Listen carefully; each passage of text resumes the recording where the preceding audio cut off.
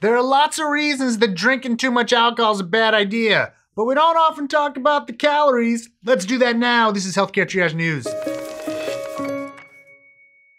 The Center for Science and the Public Interest, whose calorie counts of terrible foods we've covered in the past, has put out a tally on alcohol.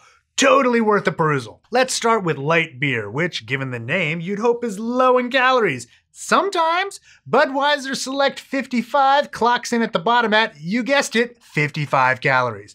Not bad, if you can stand to drink one. If you drink a lot though, still a lot of calories. And what about Bud Light Lime, Michelob Light, and Sam Adams Light? 120 calories each! That's actually more than plain old Busch at 110 calories that was the choice of certain college kids I might have known at Amherst College in the early 1990s. Who knew we were drinking light? And when you get to the fancy beers like Imperial IPAs or, personal favorite, Victory Golden Monkey, you're topping out at 250 calories or more per beer. That's more calories than a small fries at McDonald's. If you have 2 beers, it's like the calories of a Big Mac. Wine has calories too. A 5-ounce glass of white wine is about 121 calories, and red is 125 calories. But are you just drinking 5 ounces and just 1 glass? Straight up liquor has fewer calories. A 1.5 ounce drink of gin, vodka, whiskey, bourbon, scotch, which are all great, they're all in general fewer than 100 calories. So are brandy and cognac. Liqueurs go a bit higher, to 165 calories. But when you go and turn liquor into mixed drinks, which throw in simple syrup and such, things can be much worse.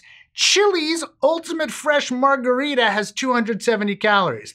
Red Lobster's traditional Lobsterita, which apparently is a thing, has 410. Red Robin has an Irish beer shake, which has Guinness, chocolate syrup, and whipped cream that tops out at, I kid you not, 780 calories. I mean, you're basically consuming a meal and a drink. And that's all fun, and I know that none of you are drinking the Irish beer shake, right?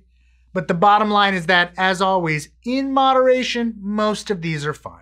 The problem is that people often don't drink just one drink. A few fancy beers can run you to 700 calories easily. A few mixed drinks can do the same. Even 1 or 2 a night can add up over time. Don't ignore the calories in alcohol. Don't ignore the alcohol in alcohol either, of course. Think about what you're drinking in every sense possible. Hey, do you like the show? It really helps if you subscribe or like it wherever it is on the screen right now. And another good way to support the show is at patreon.com. Go to patreon.com/healthcaretriage. We'd especially like to thank our research associate Joe Sevitz and our Surgeon Admiral Sam. And if you want more content, go to our podcast. It's great. The Healthcare Triage Podcast, wherever you download podcasts or wherever they're available. And of course, my book, The Bad Food Bible, still on sale in stores. Appreciate if you pick up a copy.